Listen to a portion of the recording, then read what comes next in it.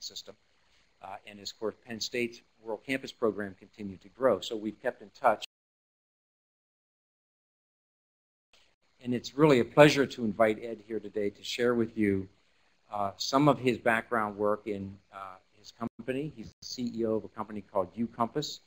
They have a product called Educator that is their learning management system. Ed will give you more background on that. But this is really the topic for today in a sense. Part of Ed's passion is STEM education and in particular meteorology. And Ed's been doing some really cool work with a project he has called WeatherSTEM. And Ed and his colleague Julie Davis have joined us from Florida this afternoon. They're going to share a little bit of their work with us. So let me see if there's anything I missed there. Nope. So Ed, you're on. Thank you. Thank you. Welcome back to Penn State. It's a pleasure to have you with us. Pleasure to be back. My pleasure. Thank you so much for the invitation and for the opportunity to talk to you about this project that we've launched over the last year that's gaining quite a bit of momentum, and it's called WeatherSTEM. And as it's described as a platform for teaching science with live data. And I'm going to just sort of jump in and ask a very simple question that I've been asking people, which is, if you were watching an athletic event, let's suppose it was a Penn State football game, would you rather watch a live game being played in real time, or would you rather watch one on TV, maybe that's been recorded several years ago? A live one, right? So one of the premises of WeatherSTEM is to emulate that concept, that common sense concept, in a context of STEM education. So WeatherSTEM, as you'll learn, is all about bringing live data from the real world around us, captured through weather instruments like those I'm going to introduce you today, cloud cameras, probes that measure things like soil moisture and soil temperature, bringing them into the classroom and helping enhance the curricular discussions that teachers are able to have with students about, what otherwise might be considered at first glance less interesting topics. Right? So I'm going to jump in and first sort of talk about, well, let's see. So STEM, of course, as you know, is an acronym that stands for science, technology, engineering, and mathematics. As you'll learn today, as we talk about WeatherSTEM, in addition to weather and climate being an area of special interest to us, agriculture is also something that's very important. So the word STEM in WeatherSTEM actually has dual meanings. It refers to science, technology, engineering, and math, and also STEM, like the stem of a plant. And I know that this broadcast is being broadcasted, and I know some of my friends in Tallahassee said that they were going to tune in. So hi, everyone in Tallahassee. I'll just introduce you to this unit that we've set up. This is actually broadcasting live on the internet.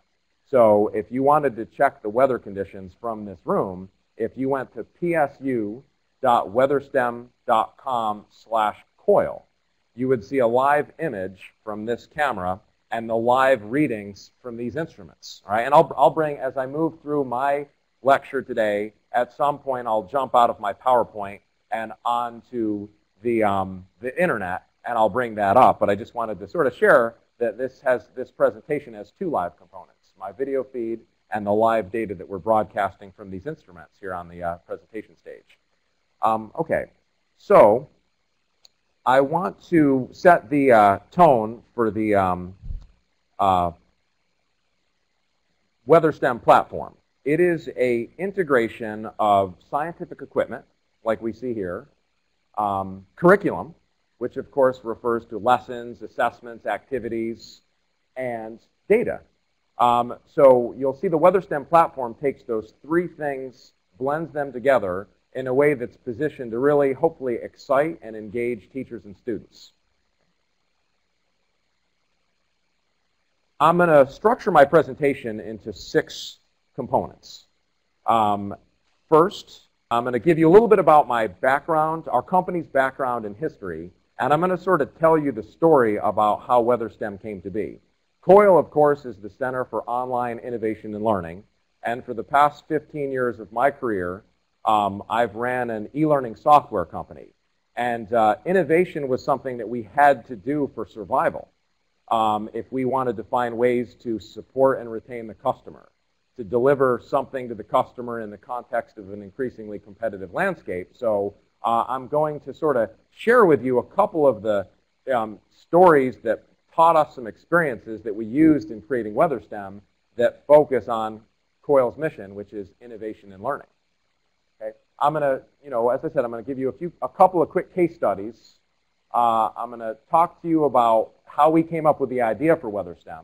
Most importantly, I'm going to focus on the WeatherSTEM demonstration so that you can see some of the things that we're doing, and you'll hopefully come to the same conclusion we've come to, that this is a platform that is really positioned to do some cool and interesting things in the name of engaging students in STEM activities.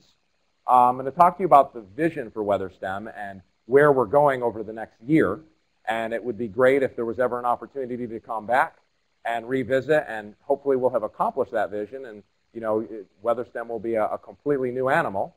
And then I'm going to wrap up with your questions and my answers to those questions. Okay? Just going into the background and history, I want to talk a little bit about my personal background. Okay, so I wanted to be a meteorologist from the time I was 6 years old. I grew up in upstate New York in the snow belt, and this scene that you see on screen here is very typical of what I would see during my childhood, from any time from November to April. So I really just, the power of nature and the power of, how you could have a bright sunny day and the next morning you wake up to this really fascinated me and set me on a very strict and unwavering trajectory to becoming a meteorologist. And in fact, Penn State University, as many people know, the statistic that I often quote is that 1 out of 4 meteorologists in the United States are Penn State graduates. And I grew up about a 2.5-hour drive from the Penn State campus. So it was very commonsensical that I would come and study meteorology at Penn State. So I earned 2 bachelor's degrees in the scope of 4.5 years. I was in the inaugural class of what had been the newly established Geoenvironmental Engineering bachelor's program. So my thoughts were, from a career perspective, is that I would blend meteorology and environmental engineering in such a way that I would understand, well, how does pollution form in a factory and what happens to it when it gets dispatched out into the atmosphere. And also, for my first couple years at Penn State, I played attack on the men's varsity lacrosse team. And I find that some of those competitive instincts from the lacrosse field I've been able to recycle and bring into my entrepreneurial activities. Another thing is, I'm going to just tell you that some people say that I had been around Penn State so long that I wrote the book on this place. Okay? Well, anyone who says that kind of is right, because my first entrepreneurial activity at Penn State was actually at Penn State University, and it was a publication called the Penn State Compass. Okay? And I'm holding up one of these publications. So just a quick story. Near the last semester of my last semester at Penn State, my senior year, I was talking with a friend and his younger sister, and she was asking me questions about what major to choose, and I was giving her all this advice, and my friend said, geez, Ed, you should write a book about this place. So I actually came up with the idea for this book called the Penn State Compass, which walks you through applying to Penn State, choosing a major, graduating, continuing on to graduate school, and getting a job. And sold these books through the Penn State Bookstore's freshman orientation program, right? And so it was written during my last semester at Penn State, used in the Penn State campus bookstore's freshman orientation program, led to our company name, which is UCompass. Okay, and the U actually stands for university, because when we started our business, we envisioned most of our efforts would be directed toward higher education, right? So quite literally, our company started at Penn State University. So then, just fast forwarding, I decided to continue my education and enrolled in the Florida State University's Department of Meteorology. And my focus area there, I earned a master's degree in meteorology at Florida State. And my research area was in a project called TRIM, which is the Tropical Rainfall Measuring Mission. Now, 90% of the Earth's rain falls in the tropics, but less than 1% of the Earth's rain measuring equipment, such as this, is in the tropics.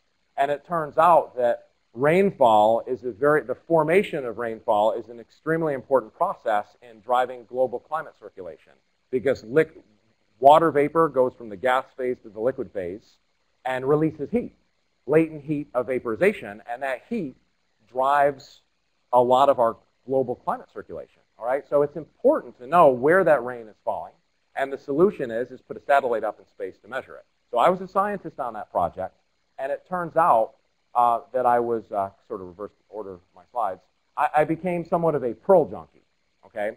Now, how many have heard of Perl? Perl is a programming language, and I found that for the type of work I was doing on that TRIM project, which was pulling large amounts of data from the satellite feed, what I could do in about 1,000 lines of Fortran, or not at all, I could do in maybe 50, 70 lines of C, and what I could do in 50 or 70 lines of C, I could do in maybe 10 lines of Perl. So I became fast friends with Perl very quickly, and it turns out at that time, a lot of the glue of the early web was being written in Perl. Okay, so it was sort of some interesting timing. And then at Florida State, the head of the meteorology department asked if any of the graduate students were interested in teaching meteorology, which I had not come to Florida State with an ambition of doing. So I looked around and no one was raising their hand. So I said, well, I'll try it. So I was thrown into a class of about 180 students teaching a 3-credit meteorology course, and I didn't have any teaching experience. So, and I wasn't making a lot of money, to say the least. So I blended these experiences I was getting writing code, internet-based code, and I put my course online. And this ugly thing that you're going to see here, this is actually from the Wayback Machine. This was the first online course that I ever built. Okay, and that was built during the fall semester of 1997. And I would just tell my students, okay, we're taking a quiz, go to this webpage to take it. Okay, and I was developing stuff that would automatically grade it, keep track of the grades. I had things like question and answers. On Tuesday nights, I had like weather live online where I built a chat room. So at this point, I still hadn't precipitated the notion of turning this into any sort of entrepreneurial venture. I was just trying to make my life easier so I had more time to do what I thought I really wanted to be doing, which was the research side of things. So at some point in time, you know, just fast forwarding, a lot of people were coming and asking me, well, how are you putting your course online? Why do all these kids want to take your course? What is it all about this?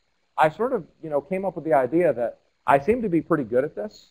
I seem to enjoy it maybe more than my research. So sometime in 1998, I got this crazy idea that I would take those scripts and tools that I had sort of cobbled together of my own accord and put them into a system that anyone could use to teach. And that became a program that I named Educator and packaged. And since I had already created a website, ucompass.com, from that book project I told you that I started at Penn State, I started marketing it under the name of this company, uCompass. And since that time, for the last 15 years, I've been engaged with a team of people to continue to enhance that program, and it's served over 3 million students in K-12 and higher education in the last 15 years.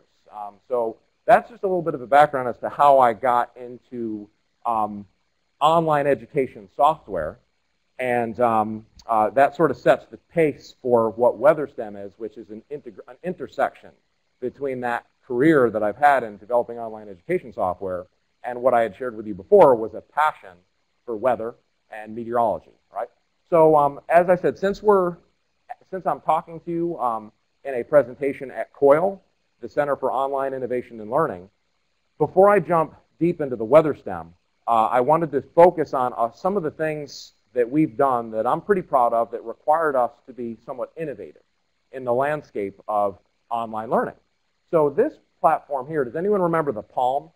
Okay, so this is a screen capture of the world's first internet-connected handheld, the Palm 7. And the way that worked is you could buy a subscription to the Palm network, which was ran off of Bell South, and you could connect your Palm to the internet, okay? So our company, we got out of the gate pretty quickly with uCompass.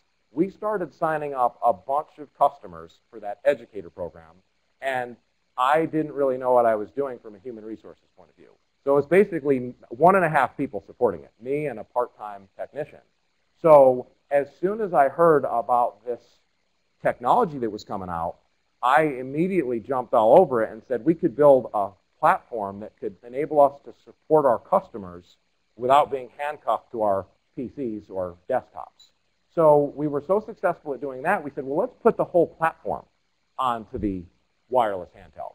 So we were really the first company, to my knowledge, that had ever, integrated handhelds into the into the digital learning and teaching landscape. It was sort of what I would have called maybe a solution looking for a problem. And then we added push notifications to our system in 2001. We incorporated podcasting. I actually have a video somewhere that shows I paid some kid a couple $100 to wait outside the AT&T store in Tallahassee so I could be the first one to have an iPhone. And then we immediately integrated into our platform. And then responsive design is something we started implementing into our platform about 5 years ago, where the aspect ratios of the browser change and the viewport is automatically resized. Right? This is sort of an initiative. You'll see some bits and pieces of this when we get into WeatherSTEM. We had come up with this platform. This is sort of a story. I'll tell you a little story here. This is a technology we built called digital data maps. And what it is we can take data that has any sort of a geographic key. So a zip code, a area code, a phone number, and we can take that data and put it onto a map for what we call geospatial magnitude representation. All right? So one of our key partners in our business is a group called the Florida Virtual School. They're the largest public online high school in the country, to my knowledge. And about 10 years ago, in 2004, Florida, the state of Florida, was hit by 4 hurricanes in 1 year. And in some of the counties where hurricanes hit, the school buildings were actually decimated. So what we were tasked with doing was to try to help the legislature, that of course funds this organization, understand the value of this digital statewide education initiative. So what we did was we took data that basically showed how in some of these counties where hurricanes had hit and schools were closed and in some cases destroyed, there was real learning and teaching taking place via the Florida Virtual School. And we used this digital data maps technology that's found its way into WeatherSTEM to create a presentation that found its way up into the high ranks of like the governor's office. All right?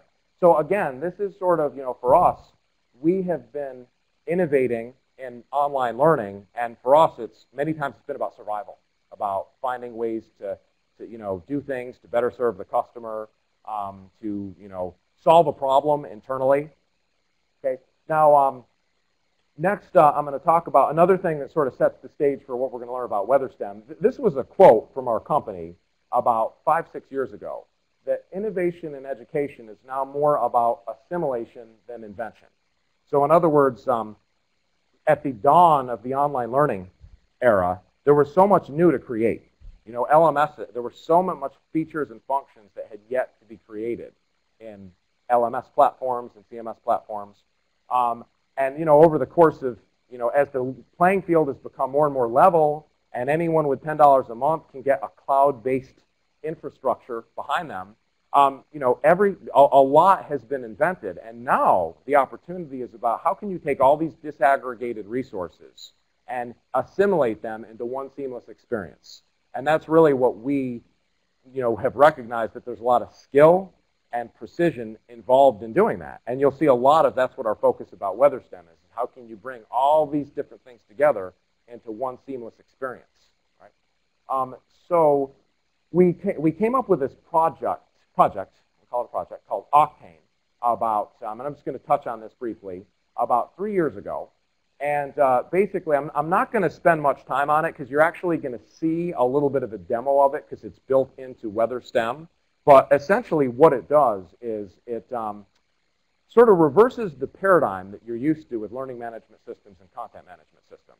In the normal LMS paradigm, you take the content and you put it into the LMS. In Octane, it's sort of the opposite of that. You start with the content and you embed the functionality into it.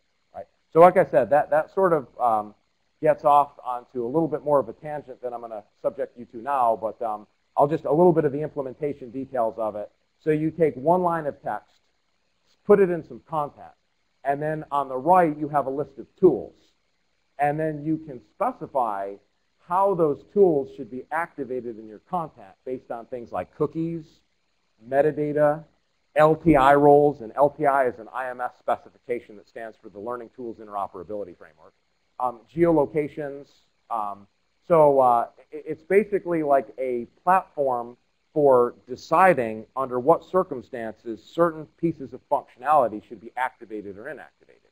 And again, like I said, we'll see a little bit of that in the context of the WeatherSTEM platform to come in a few minutes. All right, so now I'm going to move on. So this is sort of a pause, if you will. So I sort of set the stage for how I got into developing online education software.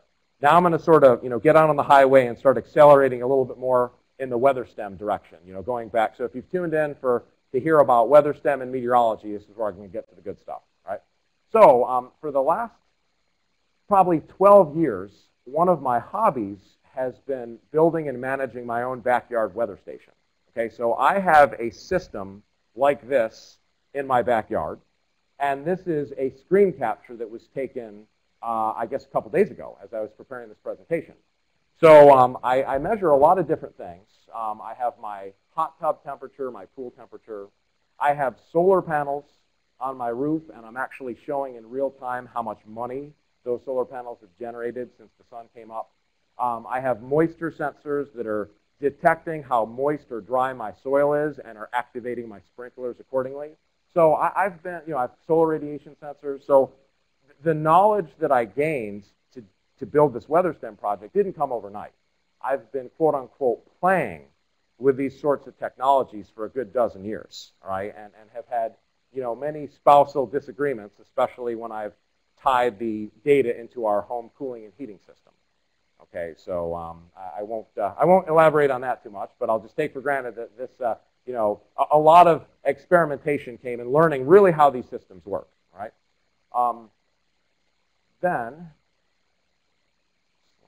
Okay.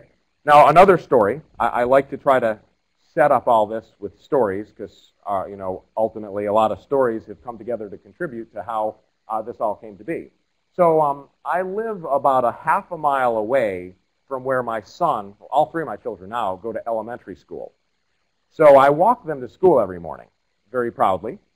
And I constantly was finding myself in a pattern where just rushing out the door and not knowing how to dress them.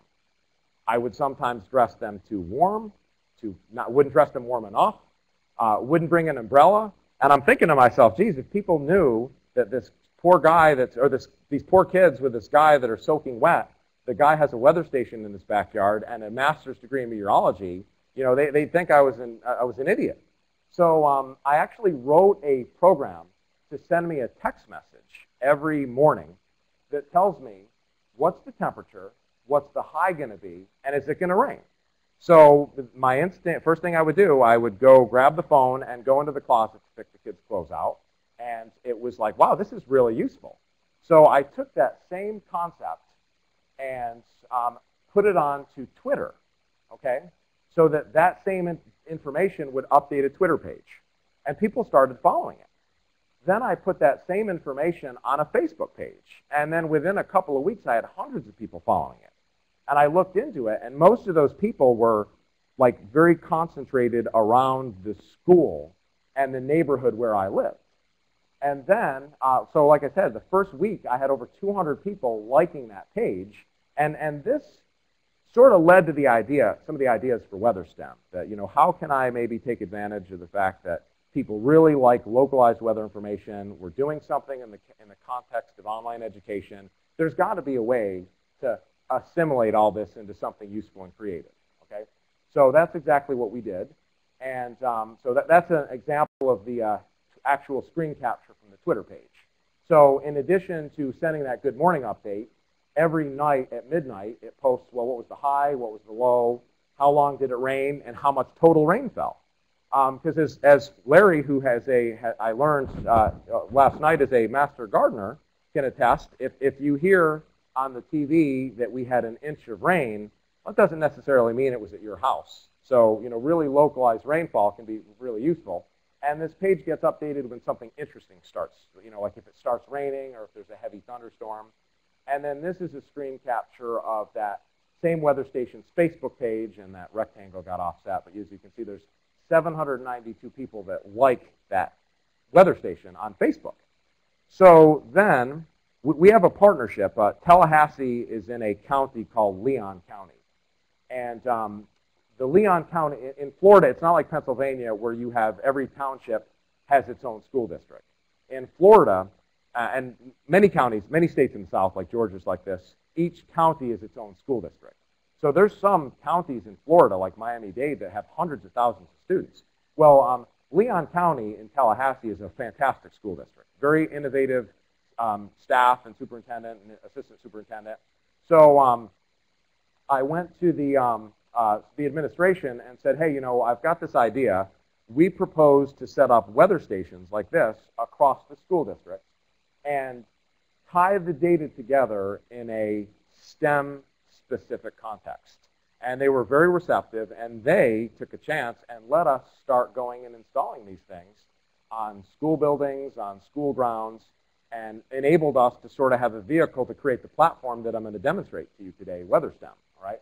And we're in the process of, we just, to tell you how fast we're moving, we had just pitched this idea to them last August or September.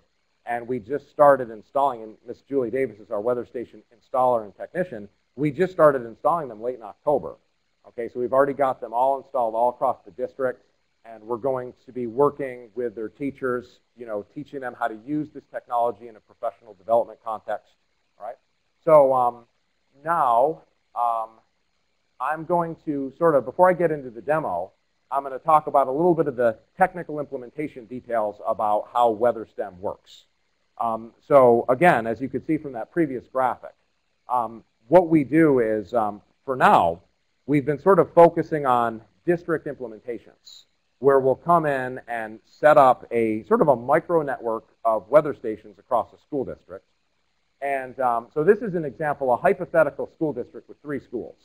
So each school has one of these, what we call WeatherSTEM units. All right, and I'm going to introduce you to the parts and pieces of this. All right, so this is called the ISS, the Integrated Sensor Suite. And this is the agricultural unit that measures soil moisture, soil temperature. And you can see there's antennas on here. And they broadcast their data wirelessly via a solar-charged 3-volt battery to this digital console, okay? And this digital console has a Ethernet connector attached to it, okay?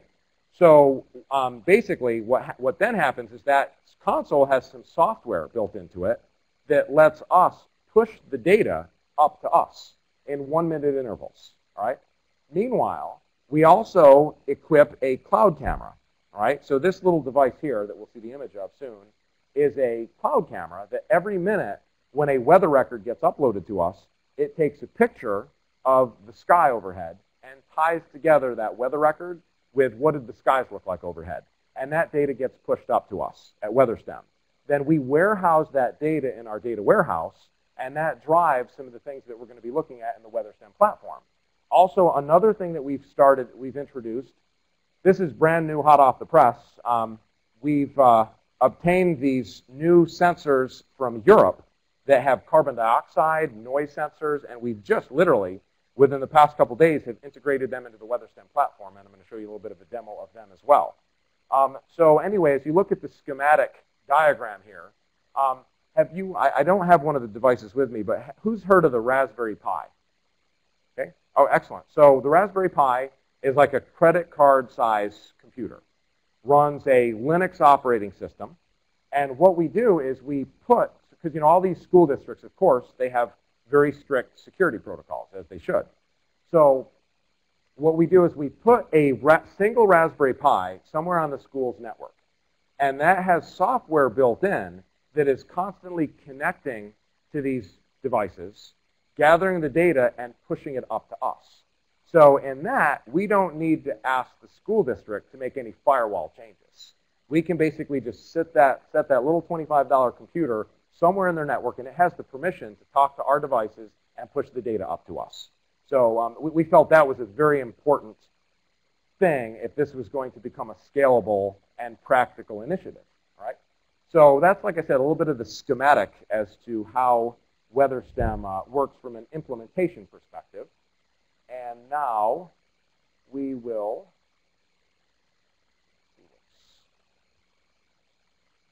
oh, okay. These were just some photos. Okay, before I get into the WeatherSTEM demonstration, I'm going to show you some interesting photography. So this is actually an example of a WeatherSTEM unit that is at one of our schools. This is DeSoto Trail Elementary School in Tallahassee.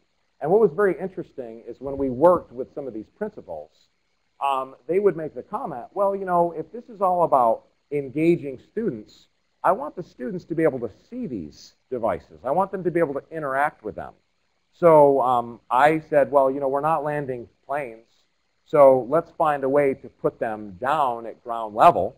Obviously, we would get more reliable wind readings if they were elevated, but, you know, what we sacrifice in accuracy of some of those variables, you know, we let students actually see the data that they're going to be interacting with inside the classroom. All right, so in some cases, you know, you can see that we will coordinate the erection of a safety fence so that, you know, it maybe kind of can help create more of a boundary and a barrier. Then we have, this is actually a junior high, a middle school in Tallahassee, where they have a very ambitious gardening and nursery program where we're measuring using sensors such as these. This is a soil moisture sensor, all right, which is buried into the soil. You can bury these at different depths, and it detects how moist or dry the soil is. We have soil temperature probes that will be buried in the soil and will measure, you know, what the temperature of the soil is. That's a picture of a cloud camera installed on one of the schools, and that's the digital console.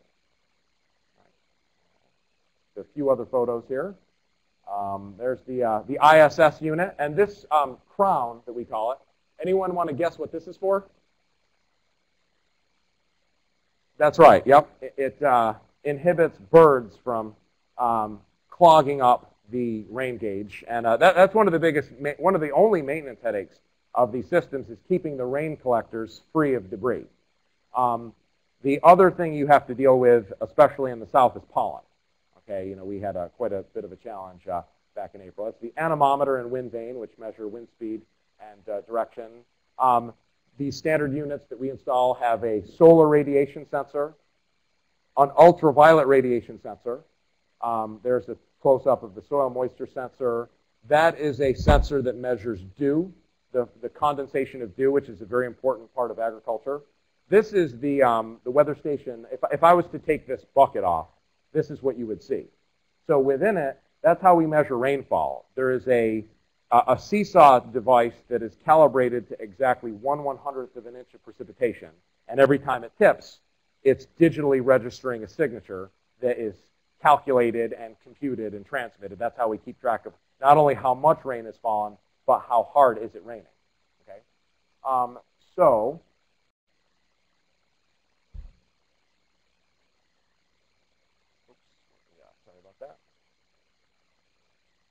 Okay, so now I'm going to get into the demonstration part of the WeatherSTEM platform. So I'm going to be leaving the PowerPoint and going into the web browser. So hopefully this will be a smooth and seamless transition. And we're going to just sort of go on a little bit of a tour of some of these features and functions. All right. So first, and I am using a PC. Those who know me well know that that is always an adventure. Okay, so the first thing I'm going to do is I'm going to go to psu.weatherstem.com/COIL. Okay, so this is live site. Okay, so that picture is actually a live picture from right now here in our paternal library. And you can see the last time a record was received was about 52 seconds ago. And those are actual conditions, right? And that's the actual picture from our cloud camera. And the reason why there's a moon here is because the image that shows up there is dynamically generated from the instrument settings. So right now, there's no solar radiation in here, hopefully. So that's why there's a moon showing instead of the sun. All right, so now We can also see what the 10-day forecast is. And this is what happens is the system is GPS aware. So all the data that we see will be specific to where we actually are right now. So this is actually the forecast for the next 10 days for the State College area. And if I click on a day, down below it'll actually break it down to the nearest hour. Okay? And actually just some, not to give away the surprise, but it turns out that when Ms. Davis and I leave, we're actually leaving this unit behind, and WeatherSTEM is donating a full WeatherSTEM unit to Penn State University, and we're actually hoping to install it at the newly opened children's garden at the Penn State Arboretum. Okay? Anyway, those at home or those watching remotely, you could actually not only follow along with the video feed, but you can actually see the weather conditions as they evolve. And one of the things that I was going to do, I'll just share with you, and I didn't have time to pull it off, is I was actually going to attach this external temperature sensor to my person. And then you'd be able to see in real time how much anxiety maybe I was feeling as I was getting in front of talking to all you folks. But I sort of backed away from that. All right, so now what I'm going to do is I'm going to just rearrange some of these wires here. And because in order to set all this up, I had to set up a router and a couple other things. So let me just get some of this out of the way. And what I'm going to do now is I'm going to go to that leonschools.weatherstem.com site. And so when I go here, the system has GPS awareness built into it. So, and by the way, all these sites I go to, everything that we look at today is live. Okay, there's nothing, everyone can access it. I'm actually logged in as an administrator, so there's going to be certain administrative things that I show you. But everything else, everyone can look at this, play with this, have hands-on experience with this. So when I go to the site, it automatically detects where I am. And it shows me, so this is for Leon County, Florida. It automatically shows me how far away I am right now from all these different schools. And it orders them from what's the closest school to what's the furthest one away from me. And as you would suspect, Deer Lake Middle School is in the top of Leon County, so that's way up at the top. So each one of these icons on the map represent a school across this county where we have installed a WeatherSTEM unit. And as I move my mouse over this list, you'll see that the icons bounce. All right? So if I click on one of these sites, it will show me the current weather conditions as they're being read in real time from this device. And that is the latest cloud camera picture from overhead on top of that school. Okay? And I can click on it for a little bit more of a detailed view. Now, some of the schools, like for instance Lincoln, not all these schools have, for the first phase of this, we didn't put cloud cameras at every one of the schools. And if the school does not have a cloud camera, it will automatically, so if I go to Childs High School, their weather station page will have a picture, and it will figure out, well, this is not my cloud camera, but this is the cloud camera from the closest school, and it'll tell you how far away it is. All right? So going back to that map, what I call that map location, if I click on this Lincoln High School, you'll see here there's some pretty interesting things going on. They have a greenhouse where we have probes that are measuring the humidity and temperature. They have a vegetable garden where we're measuring the soil moisture at 2 different depths and the soil temperature at 2 different depths. And that's a little bit of a conversation there. Well, why is the temperature higher at 6 inches versus 1 foot? Well, of course, we can get into thermal absorptivity and heat transfer and thermal conductivity and a host of things that any a creative teacher could lead. Same with soil moisture. You get into permeability, porosity, all those different things. Okay. So then we can also zoom in. Okay. So when we click zoom in, this will give us a close-up of the school grounds. All right. And we can actually, if I switch over to satellite view, this lets us see where on the school grounds these different units are, these different sensors are. Okay. So this is Lincoln High School, which is one of the bigger high schools in the region. And wherever you see one of these little icons, that's where one of the transmitters is. That's where there's a device that's transmitting data. And if we click on one of those transmitters, we'll see what the all the instruments attached to it, all the sensors. And remember I talked about Octane before, which was like adding functionality to web content? This actually is a little bit of an example of it because we have this Octane tool that looks for science-relevant words, okay? And when it finds them, it turns them into hyperlinks that when you click on, it'll give you more expansion and more definition about them. As we go forward with WeatherSTEM, those will be, you know, videos, simulations, other sorts of things, all right? Absolutely, yeah, please, interrupt me anytime.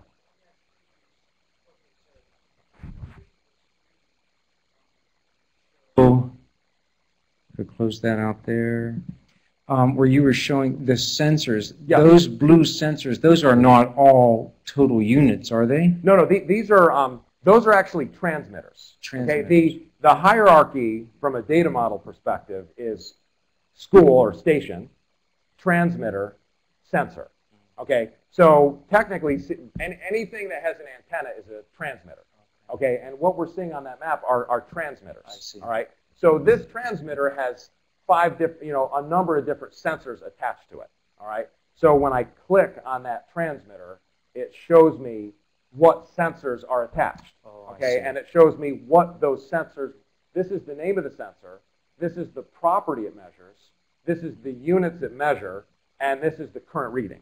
Okay, does that make sense? Yes, okay. Yes, thank you. Very good, excellent. Okay, all right, so moving on, so if I zoom back out, and here, one thing I wanted to comment about this vegetable garden here, this school has, this innovative school in Leon County has a culinary program where they teach kids how to cook. And a lot of the food they use is actually grown in the school's vegetable garden, which we think is definitely pretty cool and progressive. All right, now just, all right, if I go to one of the things I did earlier today, I went to Childs High School, and you'll notice there's a CO2 sensor and a noise detector, or sound detector. Okay. Now it turns out I sort of just did this for this demo because we hadn't set up the psu.weatherstem.com/coil site yet. So those readings are actually coming from these new sensors that we just started working with that can measure carbon dioxide concentration, noise, and decibel levels. So that was actually something that I was pretty proud that I brought the unopened boxes with me to State College Saturday night and got it all working within the hotel room at Nittany Lion Inn yesterday. So that was kind of fun. All right. So now, any questions before I sort of continue on with some of this demonstration? Very good. Very good. All right. So, and I have to interrupt you. I have one more. Yeah. So you were talking earlier about this is giving us real-time data. Yes. But the screen you showed us earlier actually had projections of... Yes. Yes. So where does that data come from? We have a partnership with an organization called Weather Underground.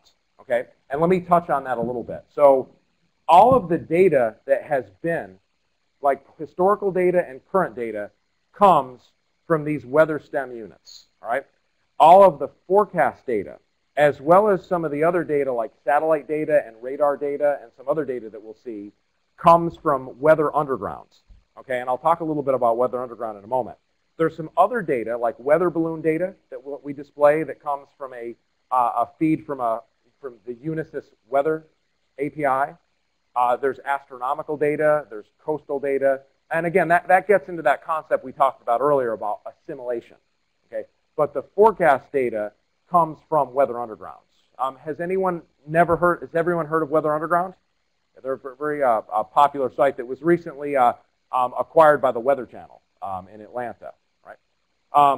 Okay, so now, just one other cool thing that I'll show. When I go down to this cloud camera, so we can click on these different cloud cameras and sort of see what the clouds are looking at, like right now, across the district. And what we've done here is we've actually positioned all the cameras so that they're all sort of pointing to the middle of Tallahassee. So we can see what the skies look like from the south, from the east, from the north, from the west. Okay, so now each time we add one of these weather stations, each school automatically has its own weather station webpage. Right? So as I said, I'm logged in as an administrator. So I can just, if I show you behind the scenes, what we've built with WeatherSTEM is a weather station management software. So if I go to that school before that has the vegetable garden and the greenhouse, this is where their site administrators can go and configure like the network information. So this is basically, you know, helping the WeatherSTEM platform register, you know, where the network addresses relative to the intranet these devices are going to be. And this is where we can lay out and specify specifically where, down to the nearest square inch, where these different transmitters are. So that's why when I looked at that map, you saw those transmitters laid out geographically where they were. That's all established using the WeatherSTEM software application that an administrator or a site administrator would use. Okay? So each one of these weather stations has their own weather station webpage, which I'm going to just sort of show a little bit about now. So this is Chairs Elementary School. And this is what Larry was referring to earlier. This is the forecast data, which obviously comes from Weather Undergrounds, right? And you'll notice that this little icon here, what we do is as soon as one of these WeatherSTEM units is installed, a Weather Underground site automatically gets created. Okay, so we're trying to, you know, they like this because every time we add a new station, they get more data fed into their network, which helps them drive more localized weather forecast products, right? So we can go on here. I'm going to show you a couple of cool features on here. So at each of these schools, we can click here and see the current radar. And this, of course, also comes from Weather Underground. And the latest satellite picture. Okay, it's a pretty clear, sunny, hot day in Tallahassee, which is not unusual. All right, now one feature that I'm going to show that's pretty popular is, so these cloud cameras that you see, as I said, as soon as we install one, they begin uploading data once a minute to WeatherSTEM. All right? So what we do is at the end of every day, every night at midnight, we create a sky video. All right? So this is actually the sky movie from overhead Chairs Elementary School yesterday. And as it's playing, I have to scroll down a little bit here. My resolution on this screen is a little too high for this feature, but down below, it's actually playing a graph that lets you see what the weather was at each point in time during the day. Okay, so you can really see a cause and effect interrelationship between, well, what was the weather and what was the weather and, you know, what did the sky look like overhead at that particular moment in time, right? And I can drag this playhead forward and backward to zero in on very specific points of the day. And if I pause this and then move my mouse over one of these different points and then click on it, it would actually open up and show me, like, what did the satellite look like at that time? What did the radar look like? So we think this is a really interesting way to help kids understand the interrelationship between the world around them, what it looks like, the instruments that are collecting data from that world around them, and what the data says. All right? And another thing we can do, I'll just sort of jump off to another page real quick, is we're not only limited to one camera per site. So this unit that I'm going to go to is next to you have 4-H in Pennsylvania? Okay. This unit is next to this 4-H camp in north central Florida, Cherry Lake. And you can see here we have a probe that's measuring lake temperature. Okay. And we are not limited to having only one camera. So if I go to more and then to cameras, we have a camera that is fixed on the water level. Okay, so that's a live picture right now of the water level at this lake. So this line here represents the normal water level, which right now is about 3 inches below normal. And recently, we found a company in Britain that makes these low-power underwater cameras. So, I mean, obviously, that's kind of the lake. What was the temperature? The lake temperature right now is 88 degrees. So the lake is has a lot of algae in it. So this is not the clearest picture. But when the water is cooler, you can actually see a lot of aquatic life under the lake in real time. And the way WeatherSTEM works is as soon as we attach a camera pointed in any direction, it automatically creates one of these time-lapse movies. So this one I think is really neat because you know, you can see, I've noticed that it's like as soon as the air temperature gets to about 90, the lake turns green. Okay, so you can really focus on some cause and effect type stuff there. And if I want to add other probes to it, to that graph down there, I just click anemometer to add wind speed or barometer to add pressure, right? And I can stop it and enlarge that picture to blow it up. Okay, I'm still waiting to see an alligator here. I've seen them in person, but not yet on the camera yet. Okay. Another thing that I'm going to show that is, I'm going to go back to the Leon School site. So there are 4 curricular areas of focus with WeatherSTEM that we're focusing on. Weather and climate is our first and foremost priority. Then agriculture, because I told you before how STEM and WeatherSTEM is more like stem of a plant. Astronomy and marine science. Those are because over the next year, what we're really going to be focusing on is building curriculum and professional development that covers those 4 topical areas in a way where the activities can require teachers and students to go leverage this real data from their or other school sites. Inset within those 2 fundamental objectives of those 4 curricular areas are introducing students to, quote, big data and also computer programming, okay? We believe that, and I've mentioned this many times in some conversations I've been having recently, but we believe that in the 90s, for instance, in the mid-90s, there was an explosion of job opportunities for young people, or any people of any age, that had web development competencies, that knew HTML, CSS, those sorts of technologies. We believe there's going to be an explosion in that field, or in the fields of analytics and understanding big data. By the year 2022, there are forecasted to be 150 billion internet-connected devices, weather stations, phones, laptops, you know, ovens, microwave ovens, stoves. So all of those manufacturers are going to be taking advantage of their network capabilities to assemble data and be able to deliver more real-time customer service, product enhancements, alert, you know, notification of defects, etc. So a lot of these companies, no matter what their industry, are going to really be looking for people that understand those mechanics. So we want the students that are exposed to WeatherSTEM to have some interesting activities that expose them to analytics at as early of an age as possible.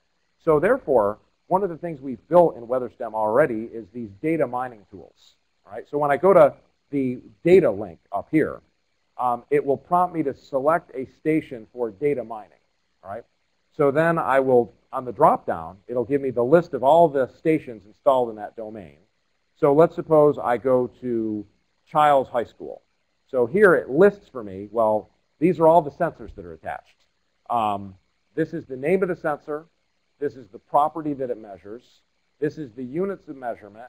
And this is the current reading that's coming from that device. Okay, and you can see we've already got our CO2 sensor and our sound sensors attached here.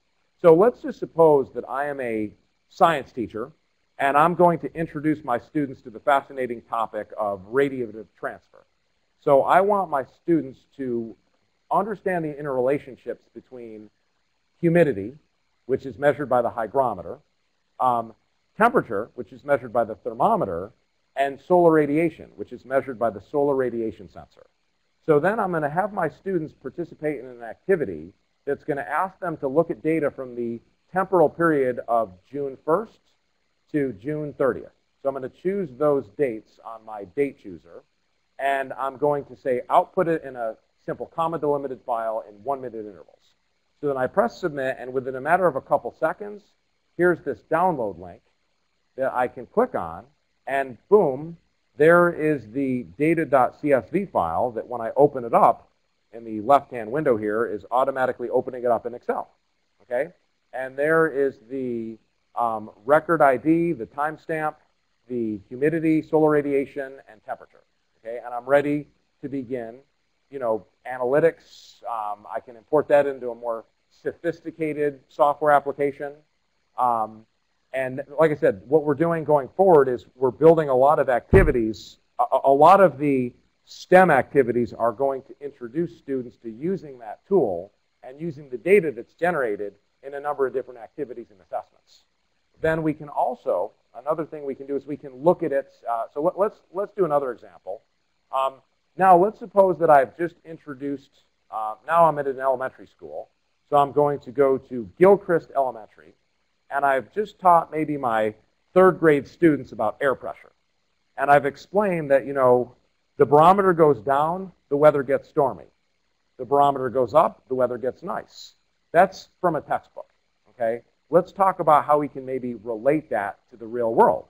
So what we can do here is we can go get the barometer and the rain indicator that measures not only how much rain is fallen, but how hard it's falling. So I'm going to plot that for the same period of June in a chart, okay? So now when I click submit, within a couple of seconds, there is that data feed, okay? And what you can notice is the blue spikes represent measured rainfall during that month of June. And what you'll see is, as you would expect, most of the spikes in rain rate occurred at barometric pressure minimum, okay? Then further, as we move our mouse over these different data points, we can see exactly what the conditions were. And then if I click on one of those data points, let me just allow pop-ups here. So I'm going to say always allow. When I click on this, this shows me what the skies look like at that time. Obviously, it was stormy. This is what the radar looked like. Obviously, there was some convection in the area. That school is right just south of I-10. There's the latest satellite picture. You can obviously see there was some convective activity overhead. And this is what the latest, does anyone in the audience want to tell me what that diagram is? Any weather folks here? No? Very nice. Yep, also known as a skew-T diagram. Okay. Are you meteorology? Okay. Oh, excellent. Oh, gosh. Oh, okay. Well, this is a skew-T diagram, and this basically is a chart. This is a very important forecasting tool for meteorologists. At 159 sites across the United States, we send weather balloons up twice a day. And those weather balloons are fixed with sensors. And those sensors broadcast via radio frequencies to a station on the ground that collects the data and helps create these charts. So the right-hand white line is temperature. The left-hand white line is dew point temperature. So I'll ask you, what do you think, when do you think it's more humid? When those lines are closer together or further apart? Dew point is the point when what forms? Dew point. Dew, yeah. So the dew point temperature, so the closer the dew point is to the temperature, the more humid it is, okay? And when they are equal to each other, you have 100% relative humidity. And you'll eventually start condensing the water vapor in the air into particles. And then you have cloud droplets, and then eventually precipitation. So looking at this chart, we can understand where the different layers of the atmosphere are more moist or more dry. And in layman's terms, drier air is heavier and denser than moist air. Okay, I won't get into the physics beyond about that because that gets us into a much longer conversation. But if we know that we're going to have an area of dry air on top of an area of moist air, that dry air is going to sink, it's going to displace the moist air up, and we're going to get clouds and precipitation forming. Okay? So this is obviously a topic that would be more in an advanced type situation.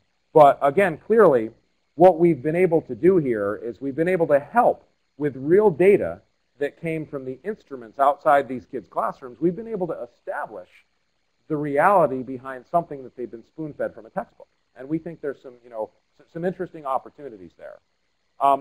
Also, some other things that we can do is if we're doing some sort of, real in-depth study, like maybe we're looking at sort of an agricultural discussion, and we want to talk about the interrelationship between, how good is Susie doing or Johnny doing at keeping the water, the plants moist.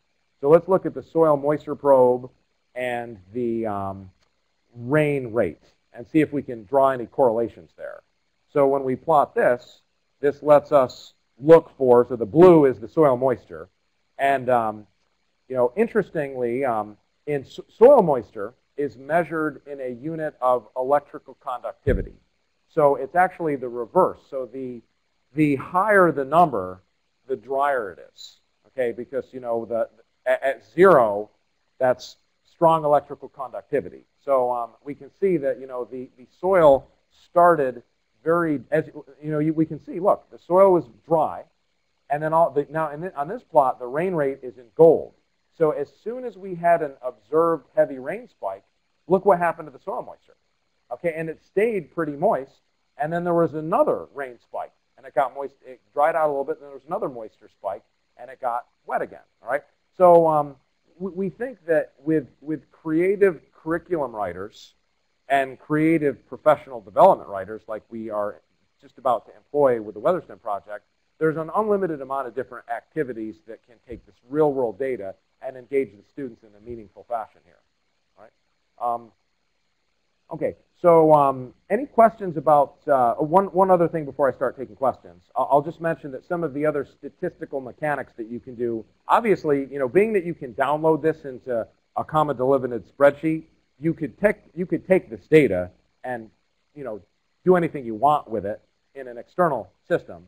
But you can also, even within the front end of this, so if I wanted to just, for instance, look at high temperatures, daily high temperatures for the month of June, so I could click day maxima and chart. So now what this is going to do is this is going to show me a plot for June that just shows me the daily high temperatures. Okay, so I have some latitude with respect to how I can manipulate the outputs. I can also export to JSON. Everyone familiar with JSON, the JavaScript object notation? So I can export to a format that would be more friendly for incorporating into a web application. I could also, for instance, I can export to a table. So if I wanted to look at temperature and maybe humidity and choose table, this will create for me more of like an online spreadsheet where I can just sort of sort through the columns in groups of, in rows and columns as I would be in like an Excel spreadsheet. All right. Any questions about this before I move on from the data mining? Do you see the value in this, introducing this? Our goal, like I said, we want to introduce this to kids at the youngest age possible. All right, so we have, our curriculum writers that are going to be building activities here are going to be building things that send third graders into these data mining tools. We'll see how that goes. I have a lot of confidence in how we're going to be able to engage them. All right, so real quick, next I mentioned computer programming. Everyone here know what an API is? Does anyone not know what an API is? Okay, an application programming interface. So WeatherSTEM has an API. So that means that any of the data that's within a WeatherSTEM page can be connected to via an external process. So what we're seeing is right now, even early on in this project, some of the schools that are using WeatherSTEM are teaching their kids how to build web pages. And the students, some of the activities, students have to connect to the WeatherSTEM API and have weather data from their weather station embedded into the web pages, as well as cloud camera images. So as a very, very simple example of this, I can go to a very simple web page here, home.ucompass.com/test.html.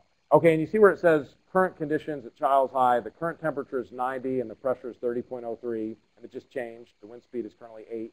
If I view the source of this, I'm going to expose you guys to some HTML, but don't throw anything at me. Okay, so this is the HTML code that was written for this web page that you see here. And what we have is we've embedded a standard JavaScript library called jQuery. Okay. Then we've embedded the WeatherSTEM API component.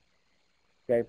Then we have set the weather station scope for our web page to be a domain of stations called Leon Schools and a specific school called Childs. Then within our web page, we're going to see these tags like span data sensor equals thermometer. That tag will automatically be replaced with the actual current value from that WeatherSTEM unit's thermometer sensor.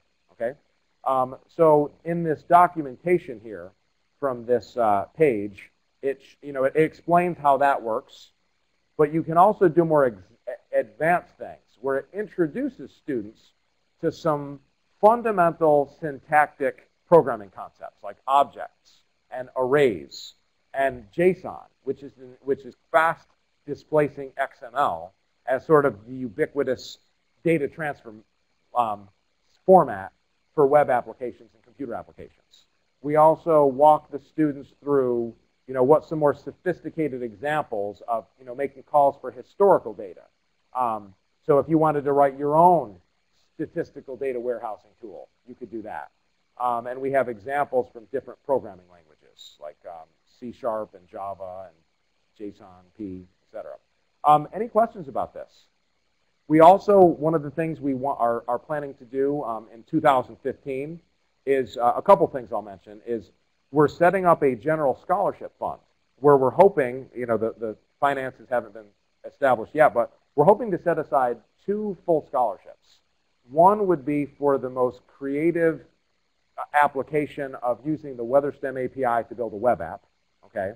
Another would be the most creative electronic design of a probe or sensor that could connect to the WeatherSTEM system, okay? So no questions about the API? Okay. Going behind the scenes. Again, as I mentioned, I showed you before how at one of these sites, if I went to this Child's High School site, I made it think that we had an air quality station that is measuring CO2 and sound, which actually is coming from these devices right here. So what happens? Let's suppose we have a young man or woman that designs a probe that measures something like soil pH or some other property.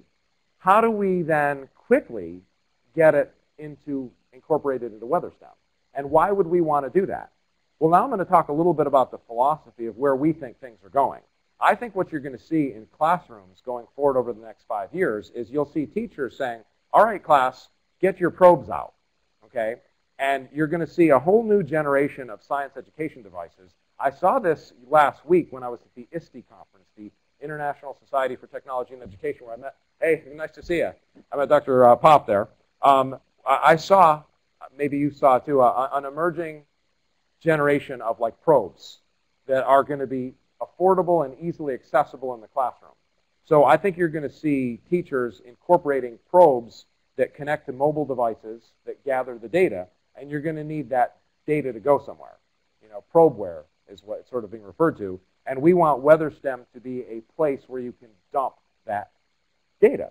So as an administrator, we can go behind the scenes to science settings, and we can teach the system what properties that it wants to recognize. So when I added that CO2 sensor, I created a property called concentration. Okay, I just went down to add property and said add property. Then I went and created a unit of measurement called parts per million, okay, that I bound to the concentration property. And I specified what kind of data it's going to be housed in from a database perspective. Then I went and created a sensor type called CO2 sensor that measures things in parts per million and is bound to a NetAtmo as the manufacturer of the devices that you were using for our CO2 sensor.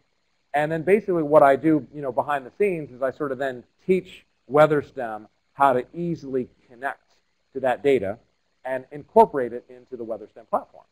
So, our goal is to set it up so that WeatherSTEM can be very extensible, and that as the science education landscape evolves to require more and more things to be measured, light, different gas concentrations, different variables, we'll be able to very quickly respond and extend the system to incorporate them and to add them to all the different features that you're seeing here. Okay. So the next thing I'm going to show, any questions about that? Stop me at any time. Yes, sir, Dr. Pop. Right now, this system right now, I've got locked down to these. So you can see where I'm logged in as an administrator. There are different hierarchical levels of administration. So right now, super user is like me, for all intents and purposes right now, me and a couple of my team members. So that right now is a super user setting. But what we're hoping to do is make it so that as the rate of which teachers would get their hands on new probes, they would be empowered to know how to do that themselves. Because right now, there's more than just front end. Like I had to actually, to do this, I had to actually go and in the back end teach WeatherSTEM how to connect to the service that, so these devices here, what happens is these transmit to this little device I have here, okay? And then these devices upload to a service provided by the manufacturer of these things, which is called NetAtmo. Then I'm actually connecting to their API based on properties established on the front end, and then that gets incorporated into the WeatherSTEM data pickup scheme. Okay, so the vision would be is that as time goes by and we see more, sensible integration standards materializing, someone would be able to incorporate their own probe and sensor into WeatherSTEM and wouldn't have to involve us at all. So that's sort of the vision. Okay, and furthermore, we want to see our company develop more technological capabilities so that people that understood basic electronics and resistors and transmitters would be able to build their own sensors and transmit to our receiver for then automatic uploading into our system. That's really where we hope to be going over the next 5 years. Right, very good question. Any other questions? I have a question. Mine has to do with sort of being a homeowner, and as you know, I'm interested in the gardening and such. It's unlikely that I'm going to have a unit like this, and I may not need a unit like this in my garden, but I might be interested in the soil, the pH, soil moisture, pH, temperature, some basic things.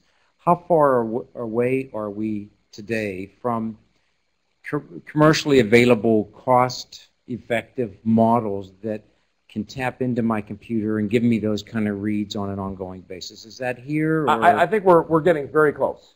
For instance, at Costco, the big shopping center at Costco, back over Christmas, they were marketing these kits that had, a lot of the variables that we're looking at here. They didn't have solar. They had like wind, temperature, rainfall, humidity, pressure, for $79. Okay, and they had a component that would enable those devices to be received and then connected to your home network, and then they were uploaded to some cloud-based service. And I think that they were probably, targeting, weather geeks like me, as Christmas presents for their, spouses. So we're getting closer. And these devices here, just to share with these NetAtmo, technically these, you could make these into wearable weather stations because you could connect the device to your mobile phone hotspot and put one, keep that in your pocket and, put this in another pocket, and this is transmitting to that's transmitting to your smartphone that's uploading to the internet. And these are like, I think, $159 for these devices. And there's on Kickstarter. Okay, are you all familiar with the site Kickstarter? I'll just bring up, to give these guys maybe a little bit of promotion, it's called bloomsky.com, all right? This is a project on Kickstarter that is a unit that's like a very portable, low-power unit that has, a sky camera and also some other, weather station type stuff. And I think they said that their starting price was going to be $159.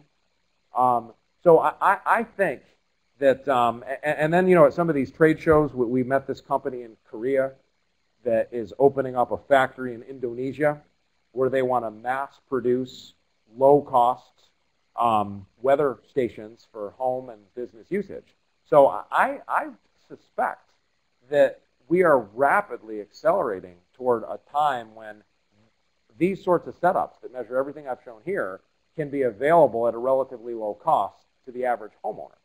And I think that I've heard there's some ambitious projects, and I don't have any confirmation, but I've heard, for instance, Tesla, the Indian car maker, they're looking to try to set up a really, really broad coverage in India of these portable weather stations because they want to have in-automobile weather. They want to be able to tell you that, when you make a right turn, it's going to start raining 500 feet afterwards. So the more localized stations that there are, the richer the analytics are to drive those very high-resolution, precise forecast models. Right?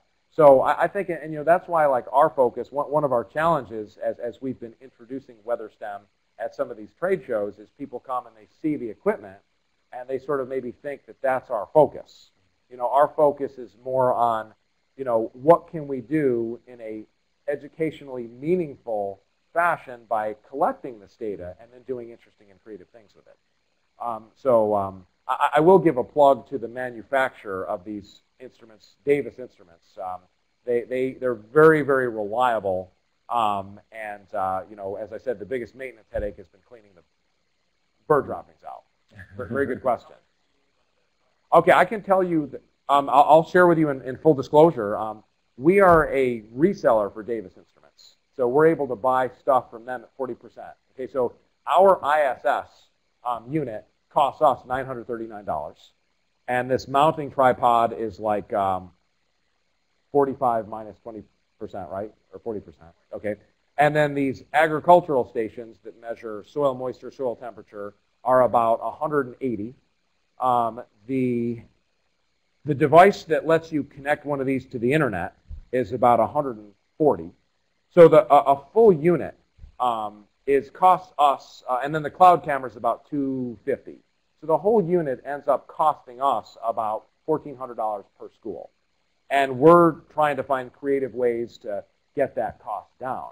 For us, if we could, giving away the instruments is what we'd like to do. We'd like to find ways to maybe commercialize some of the innovative digital software that takes the data and does meaningful things from a curricular point of view.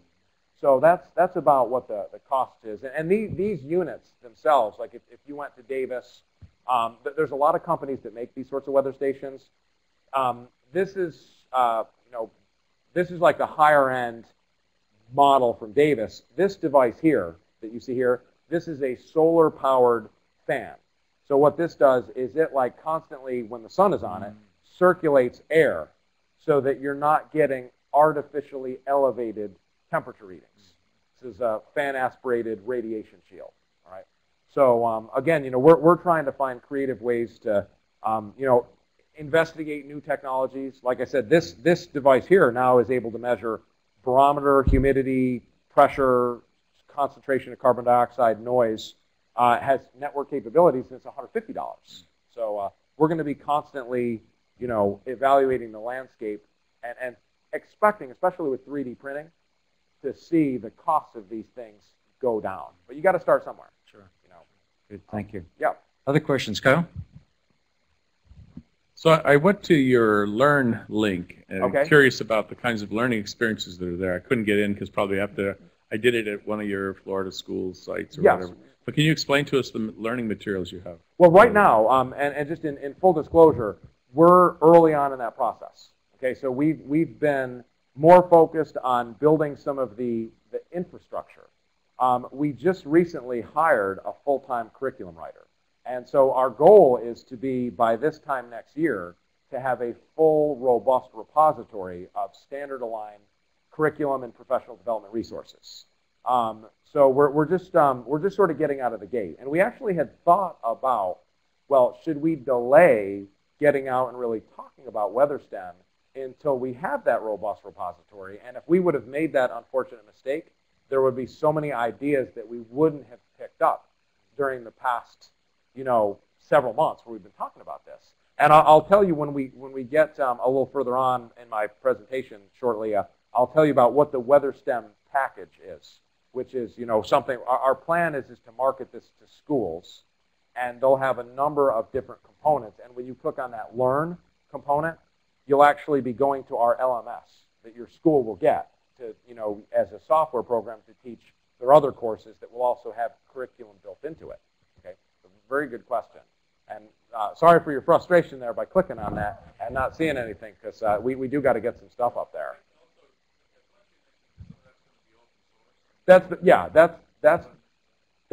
goal. First of all the data, like everything that I'm showing you, the philosophy is everything is open source. And we want to encourage people in one part of the world to come and, analyze data from another part of the world. as far as the learning activities and resources, our goal is for them to be open source as well. I think that if we did our jobs right, you would be able to take those open source learning resources and package them into a credit-based course. And if an institution was offering that, well then, that would be business arrangements between a student and the credit granting institution. But that's a project to figure out down the road. All right. Any other questions? Brad? Oh, you were holding your hand up. I didn't see that. I have a feature for Larry now. Okay, this is a continuing with that theme of schools that are integrating agriculture. So let's suppose we went to the Penn State. I'll go back to the psu.weatherstem.com/COIL site, and I'm actually going to go in. I'm going to go in as an administrator real quick here. So just let me go in as to domains and Pennsylvania State administer domain. So I'm going in as a back-end administrator here. So I'll go to the Penn State COIL weather station, and I'm going to go to the gardens link. Okay. So now I'm going to click add a garden, and I'll call this kid flower garden. Okay. And I'll say that it is a type of garden, a flower garden. Now this shows me a map of the local area, okay? So I think that so this is like the Penn State campus. So the Arboretum is, let's just suppose it's over here somewhere, okay? All right, so I can zoom in on it, and now I'm going to draw a polygon, okay, that establishes the perimeter of that garden, okay? And notice that as I create the polygon, it updates the area of that in real time. Okay, so I can change that around, all right? So now that I've created my garden, and that's obviously a pretty ambitious sized garden, I press submit. Now when I click on this, now this gives me a plant finder, right? So we've tapped into this extensive database from the National Gardening Association, and we're also tapping into another one that's going to have even more data. So let's suppose that Larry is going to add some roses to his garden. So search for rose, and then over here on the right, you see this extensive list of all of these different species. Okay, so now I'm going to click on these nice looking blue flowers. So when I click on it, it shows me all this rich information about what genus and species, common names. WeatherSTEM automatically figures out what state my site is in and shows me the hardy map for that state, right?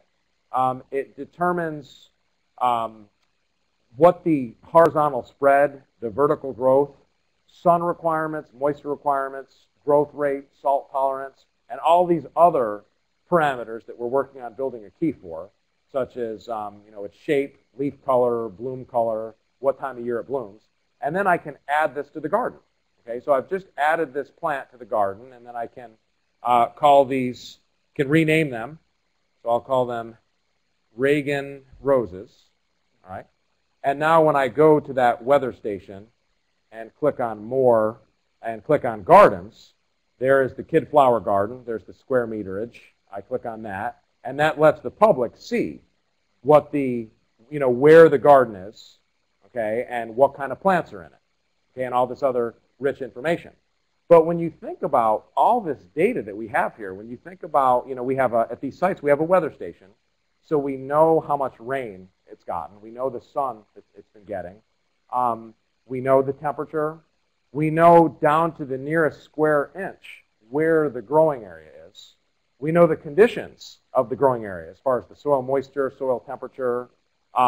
We know what kind of plants are there, and we have all this metadata that helps us understand how those plants are going to behave or possibly fail.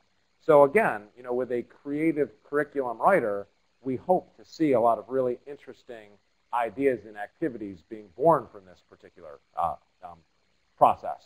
Now, one of the things we're doing also in Florida, our partners, our pilot partners, Leon County Schools, it wouldn't be appropriate to say it's a city, but it's more urban. We are going to be partnering with a school district in rural Florida called Madison County, which is about an hour east of Tallahassee. And what we're doing there next week, right? Yeah. We are installing 10 WeatherSTEM units at 5 public schools across this county and on 5 farms. So we've actually partnered with the local Florida Farm Bureau, and we're going to bringing WeatherSTEM units to a watermelon farm, some hay farms, some row crop farms. And the vision is, if it works out, is we will have made progress on our curriculum and professional development so that the kids can hopefully teach the farmers STEM, okay, like technology, some of the things they're being exposed to in their curriculum, and the farmers can hopefully teach the kids real-world hands-on agriculture. So it's a story that remains to be written, but we're going to be jumping into it with both feet next week, the 16th, 17th, and 18th. I've asked Ms. Davis to have it scripted down to the nearest minute, so that, because it's a big county and we got to do 10 of these in 3 days, so it should be pretty interesting. But we're really excited about that because we think that that's just going to open up our knowledge. Every time we've gone out to meet with these farmers, we learn a ton of things about what they would benefit from having measured, and so we're really excited about it. Yeah, I'm watching our time here, yes. And we're drawing to a close. But okay. Let me just, one of the things that has gotten me very interested in this kind of work over the last 3 to 5 years is the idea of citizen research, I guess they call it, where I collect data on, whatever, the birds in my backyard or whatever, and then we begin to feed that information into a source like this. And it seems to me that this project is addressing 2 issues. So correct me if I'm wrong. One is it's helping students, and in the case of what you're just talking about with the watermelon growers, our populations understand science and technology and the environment. But the other thing you're doing is you're helping students become literate with data. Yes. Which is, and you mentioned to me an interesting thought is last evening is, should we be teaching students, arcane formulas of math concepts that they probably, or should we be teaching them how do you deal and manage and understand and manipulate data? Because that's the world we live in. Oh, absolutely. And that is definitely through creative curricular activities. That's really what we want to have this about. In other words, we don't just want to throw kids here and say, figure it out. We want to give them a framework to work with that requires them to go and get the data and then have to answer questions that require them to do things with the data that are going to require critical thinking, and it's going to require them to be exposed to numerical techniques that are going to be part of those job requirements we talked about earlier in the discussion. So yeah, that's absolutely what we want to have as a byproduct of this. And like I said, we're still just up front. We are at the, we're very excited about how fast we're moving on this project. Because like I said, this was just a crazy idea a year ago, and then we really started it about 7, 8 months ago. So we're excited to see what can happen, over the next year. Well, we'd like to follow that story with you. So would you join me in welcoming and thanking Ed for sharing this amazing stuff? My mind is like going a million miles. Thank you as well from Penn State for the WeatherSTEM unit. We're really excited about that, and hopefully we'll get you here back in a year or so and hear the story. That would be great. And thank you, Ed. That's my contact info. Let me just fast forward so you can see my contact information. I had a lot of these slides in case our internet didn't work. Right. So I'm just going to put our slides up that show the contact information, and you can reach out to me with any questions. And thank you very much. Thank you, Ed.